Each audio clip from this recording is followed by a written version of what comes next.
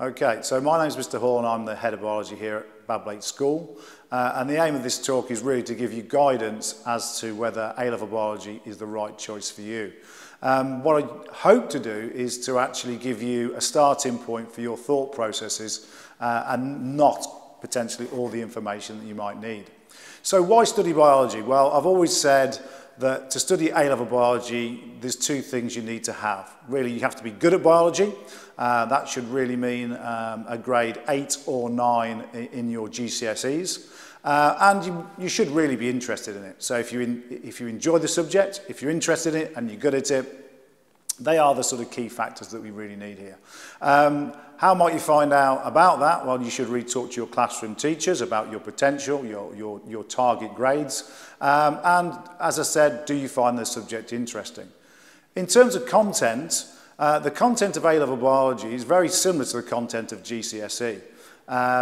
Most of the subjects that you've done at GCSE we will revisit. We will revisit them in a lot more detail. And if you're ever interested in looking ahead at what the topics might be, I do have textbooks available. We do the OCR course. And if you want to have a look at a textbook or you want any more information, obviously you can email me or contact me. We do OCR Biology A is the subject we do. So I would recommend that you do actually do some research online, look at the content, look at the specification, and talk to other people in the school in terms of what you'd actually study. So that's the content. So why study biology at Bablake? Well, we have a dedicated team of teachers. All classes are taught in labs, and we've got a lot of experience in dealing with students of all abilities and from all different backgrounds.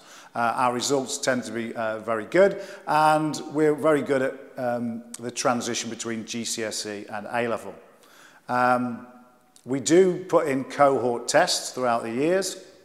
This means that you can regularly be tested against the cohort. You can see where you are, where your strengths and weaknesses are, and potentially what grade you might achieve at the end of the course. This obviously is very important in terms of your UCAS applications in the future.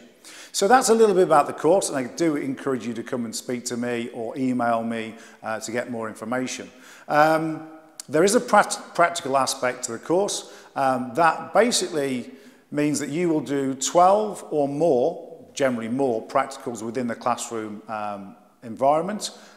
You will be given a task to complete. You will need to complete all 12 of those tasks before the end of your A-level.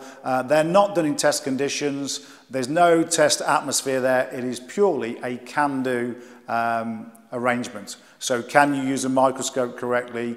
Can you do a titration? Can you use a colorimeter? And if you can't do it on the day, we're happy to help you along with that. And as soon as you've achieved that skill, we tick that off. So that's the practical aspect. And of course, biology is a practical subject. We do build on your practical skills. So that is something to think about. We also run additional help and classes for people who are specifically interested in medicine, veterinary science and dentistry.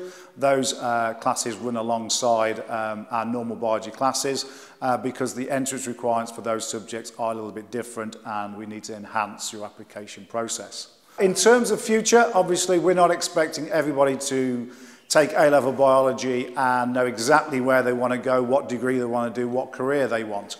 But a few little tips here.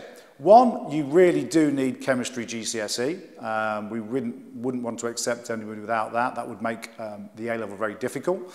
Obviously, biology goes with all of the subjects. There's quite a few people who do the classic biology, chemistry, physics, biology, chemistry plus another. We do have a few people who do biology on their own. But you do need chemistry, and I would recommend as a great combination biology, chemistry.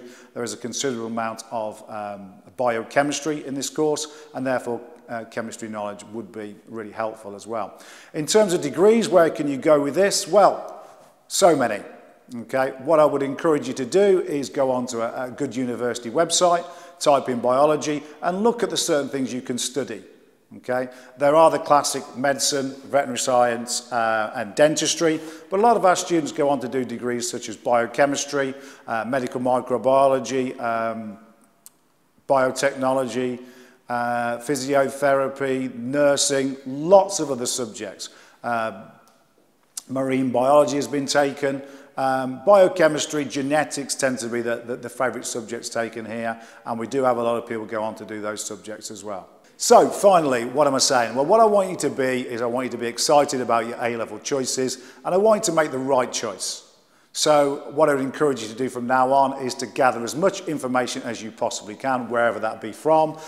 Talk to current A-level students, talk to people who are thinking of doing the same subject choices as you, and just talk to staff or contact me. I want you to be excited about biology. I want you to come and join us.